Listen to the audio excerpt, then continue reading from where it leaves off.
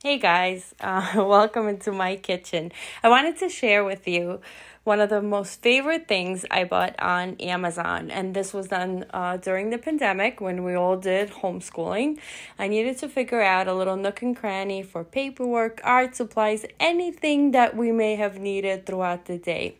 Pandemic is long over, but I'm still using it. You'll see me here giving you some advice as to organize for school handouts, homework. Basically, I use it for everything that I may need to grab quickly in the kitchen. And since I'm using my kitchen as a slash studio for my kids, it helps to have the art supplies there too. Movie projector is the second favorite thing. You can make an unforgettable sleepover or just bring it to your backyard. Your kids will love it.